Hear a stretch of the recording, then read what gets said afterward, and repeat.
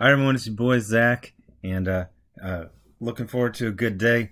I was doing a bunch of proofreading yesterday, so that's what you see here. This is the files, and then here's the galleys I sent out to a bunch of proofreaders.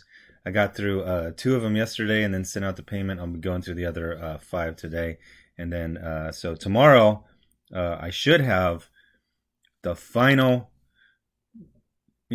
proofs for the book. That'll go out one more time to people, to check for any mistakes or typos or plot holes or anything like that. Dialogue can handle a bunch of plot holes. If you forget to write a scene, you just have someone saying, hey, we got the laser gun at the factory. And then then you understand why they have a laser gun. But anyway, I've been doing a lot of Gail Simone stuff. I did Plastic Man, and then I did 2 days ago, and then I did Domino yesterday, and now I'm doing this. So this is Gail Simone, aka Fail Simone, aka I don't even know what her real name is. Gail Simone is a pen name. But Gail Simone is a little problem, a little troublemaker. She came into the comic book industry like 15 years ago by weaponizing gender. Specifically the women in refrigerators trope, which is a theory that works very well if you ignore everything that disproves the theory. The theory is that women are mainly used as props and victims to prop up the male hero, except for there is literally hundreds of covers of Batman being in danger, or Robin being in danger, or any male hero being in danger. But her shtick is that she doesn't just write characters, but she somehow owns them. When Gail writes a character or gloms onto them, she puts out this pheromone, this cat piss, that I own this. I own Batgirl. And if I get kicked off of Batgirl because the sales were low and I wasn't turning in scripts on time, which is what happened, she will immediately weaponize her gender and say this is because I'm a woman and get it back, and then low sales. She even somehow claims kind of this weird ownership over this character years after leaving the character. But the other thing is that, I'm kind of lazy. So instead of like using the search function, which is a little wonky on Twitter, I just went to her page and then I scrolled down to yesterday, and man, she tweets all day long, every day, every waking moment she's tweeting. Hundreds and hundreds of tweets. And one of the things that I thought of is, don't trust a writer that tweets that much. Absolutely do not trust a writer that tweets that much, because there is no ability to submerge yourself in the story and the character if, and this is what I'm guessing she's doing, when she does write, I mean, she only writes a couple books, so most of the month is her real job, which is promoting herself as this kind of special figure, the goddess of girls and gays, the LaGale. Like I said, she actually does have some talent, but we really haven't seen it in 10 years. Her whole career is based on weaponizing her gender, weaponizing identity politics. But as we have seen recently, SJWs have cast the net so wide.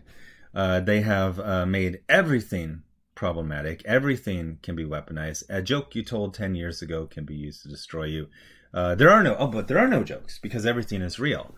And if you didn't actually say it, you sort of said it. So what Gail Simone did is the classic SJW apology, which is really patting herself on the back for being woke, but we're going to see that it's just all a mess. The thing about SJWs is they form alliances. They don't actually form friendships. They're really bad at actual friendships. So they turn on each other at the drop of a hat. And I mean, at the drop of a hat. As I said, Gail Simone has decided not to prop her career up on merit, but by being a defender of gay people and women. By the way, gay guys out there, is this who you need protecting you? I don't know. Yeah. So really using groups of people to bolster herself up. But they'll turn on you at the drop of a hat. But, I mean, Gail Simone has been a defender of gay people for 10, 15 years. Doesn't matter. They will still turn on you at the drop of a hat. Okay, so we're gonna hit many SJW tropes. One of them is how they have to announce the beginning and end of conversations. This is because they do not believe in dialogue. They do not believe in exchanges of idea. They believe in monologue. So their idea of communication is they turn a microphone on and it has a speaker, and their message goes out to you, and then they turn it off because they do not hear. That's why you'll see Mag say something like, I'm going to start talking, but all responses will be muted. They love to block, mute, brag about blocking, brag about muting. They don't want an exchange of ideas. Why, you might ask? Well, I'll tell you why. Because they know their ideas do not hold up to scrutiny. They know their ideas will not survive basic rigors of debate. So let's just get into it. The background is Gail Simone is writing a terrible Plastic Man miniseries. Horribly unfunny. And in one of her, in the 100th terrible joke, she had a Plastic Man dressed like a woman, Harley Quinn, and you could see a little bulge down in the bikini area. A dumb joke, not even dumb like, I thought it was offensive. Dumb like, it's not funny. It's just not funny. That kind of stuff was kind of funny, like in the 40s through 60s. Hey, there's a guy dressed like a girl. It's not funny. Now it's just like, whatever. You see stuff like that every day on TV. No one cares. Okay, I have a serious thing to address. Please forgive me if I'm still trying to put my thoughts together. It's regarding... You can't be this fake serious and have the name Plastic Man in the same sentence. I'm going to try to read it. So one of the things I'm saying is Gail Simone is like never sincere. Not only is it a fake name she uses, which is no big deal, but it's a fake persona. It's like I always describe her as a sitcom villain. So nothing she ever says is sincere. It's always filtered through, this double lens of, this is what I want people to get out of this, and this is the character that I'm portraying, the Gail Simone character.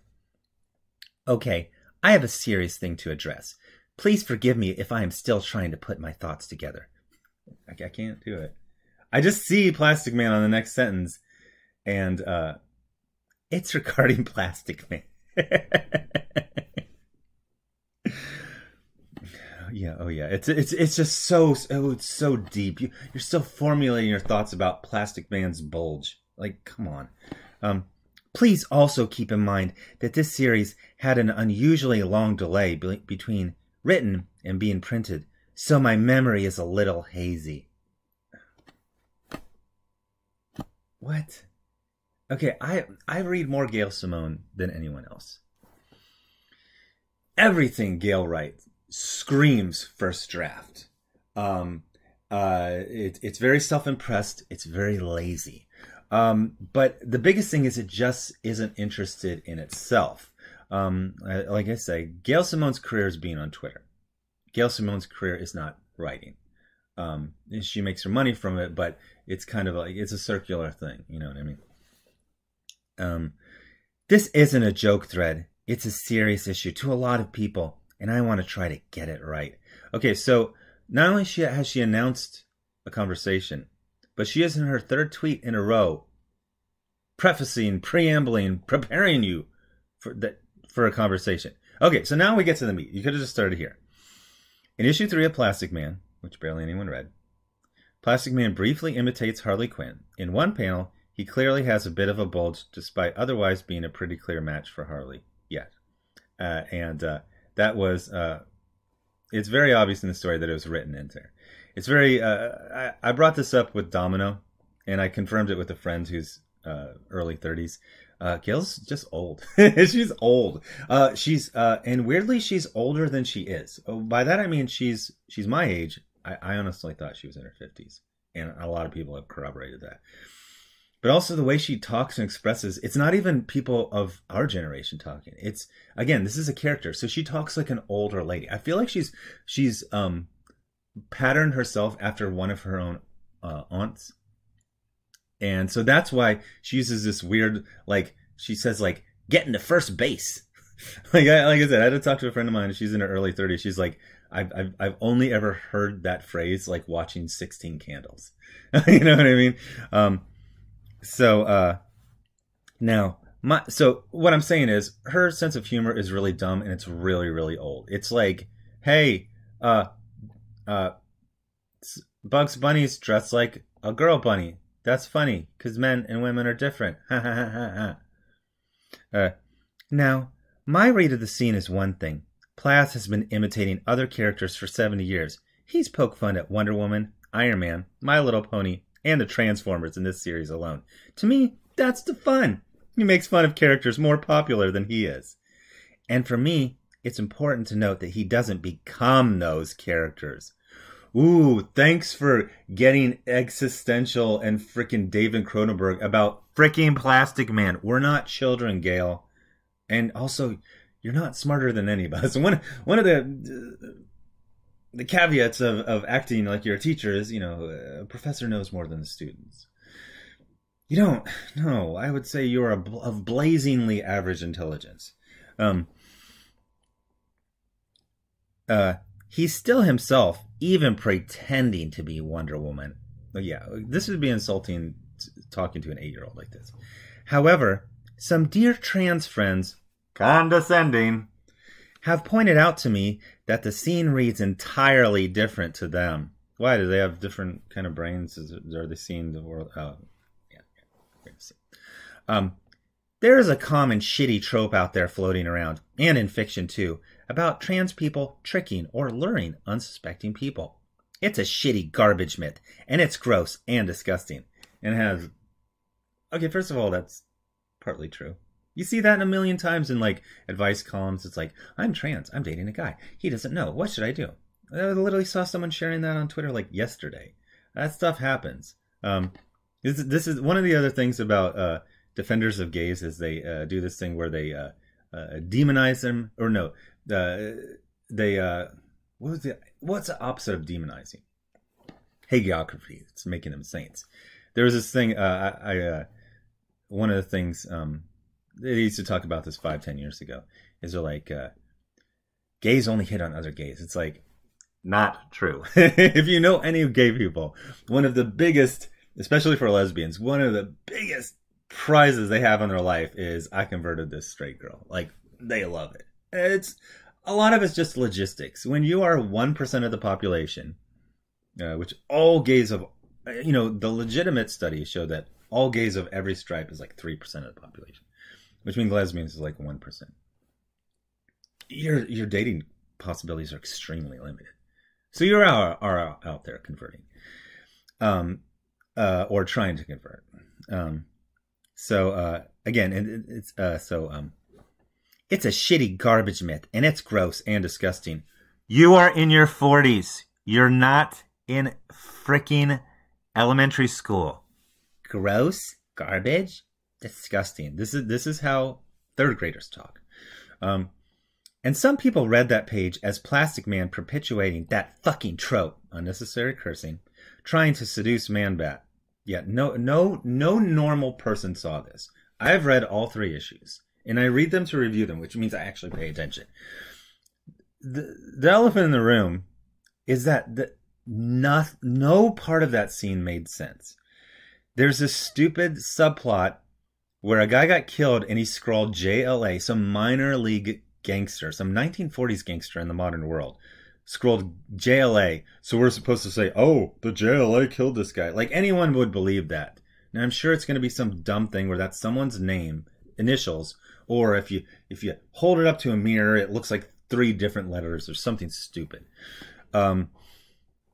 So then we got like Plastic Man at the docks, and he was chasing this guy where the silhouette looked like Batman, but oh my gosh, it was Man-Bat.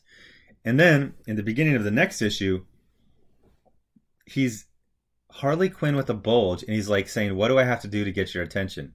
But they just had a fight, and they're standing right in front of each other. It's like in the middle of a conversation where someone's, you know, back and forth talking to you.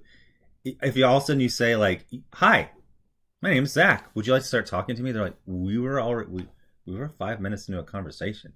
We were talking about Highlander 2 and Van Helsing, and I haven't been quiet. We've been talking the whole time. Like, what you just said does not make sense. What I meant as a little fun poke at a character I like a lot. It's not a fun poke. This is herder, like, garbage tier, not written by Seth MacFarlane Family Guy humor. Hey, that's the thing that I know, and I saw it, and it's funny because I know it. That's the girl in the Suicide Squad movie, but it's a man. That's funny because the man's a woman. Like, it's not a fun little poke. It's stupid, like 1970s humor. Harley Quinn reads very differently to the people who have to live with this trash myth.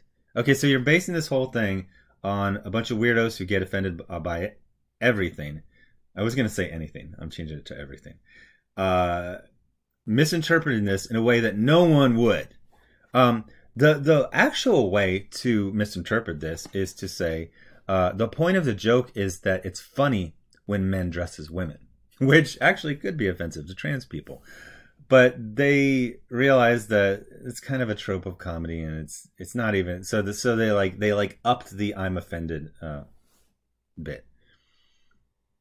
I know people who read the same scene differently. All I can say is, with 100% surety, that is absolutely not my intention. It would never even cross my mind. The trans community gets far too much shit already. But that isn't really important. What's important here is the trans community. Condescending. And to them, I'm sorry for this page. We're going to try and get it adjusted for the TPB. Plastic Man's emotional core in this series is trying to protect a gender-fluid kid. The last thing I want to do is hurt or poke fun at trans people. Okay, so they're going to be offended no matter what you do. One of the key tropes, one of the key traits of SJWs is they don't believe in forgiveness. Ever. For any reason. Also, how are you going to adjust it?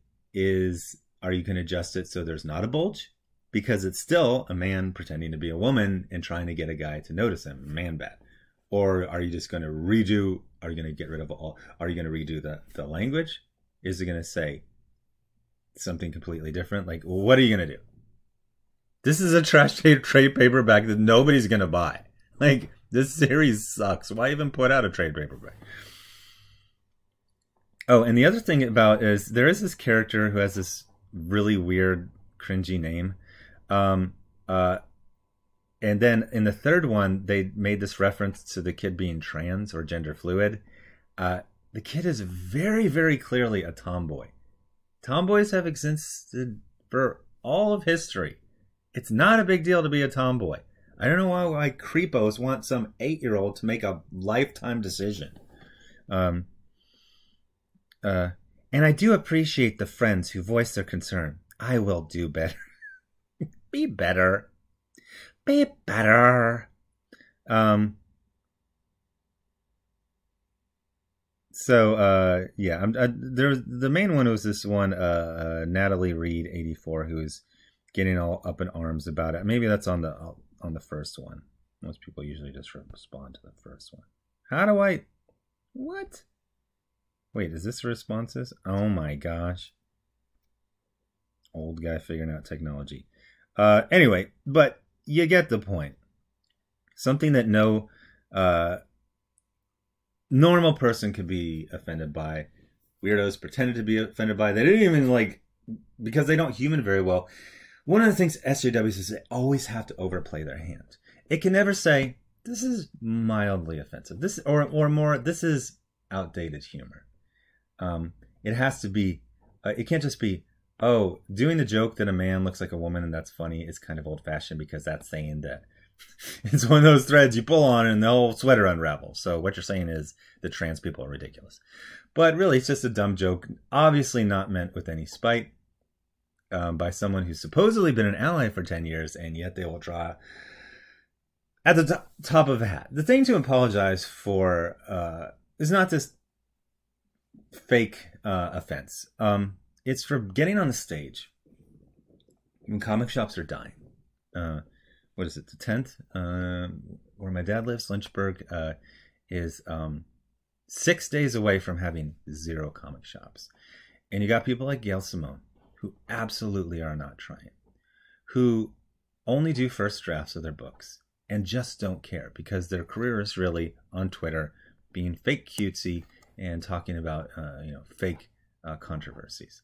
One of the bits I saw, and I see this all the time, somebody showed me a screenshot, is SJWs will bring something up and say, "Oh, what's comics? What does it matter? Why are you getting so worked up?" I actually really care about comics. I really, really do. It's a big part of my life. I love them. Gail does not. Gail cares about being LaGail. Natalie Reed and these handful of other people who got fake offended, they care about the attention they get for being fake offended. Meanwhile, stores are going out of business. There's less opportunity. This is a whole section of America that now has 0 comic book shops because of people like Gail. You don't have to apologize for people being fake offended. You can just ignore them. But also, this wasn't really an apology. It was a way for Gail to figure out a way to pat herself on the back for being so woke. That also doesn't sell comics, and it's not funny. It's not fun. So tell me what you think about this video. Tell me what you think about fake apologies. Tell me about the stores that are dying in your area because SJWs have turned comics into a closed club for alt lifestyle freakazoids and the Church of the Perpetually Offended, and they don't just want to entertain. That should be the apology. I'm sorry that wasn't funny. I'm really not funny, and I keep telling these jokes, and nobody will stop me. But anyway, thanks for watching. Subscribe. Make sure you still subscribe. Hit the bell for notifications. Thanks to everyone giving to the Super Chat, the Patreon, and the Indiegogo. The link for Jawbreakers Lost Soul is in the description. That's going to be open for a couple more weeks. And I will have more new comic reviews up later today. Thanks. Bye.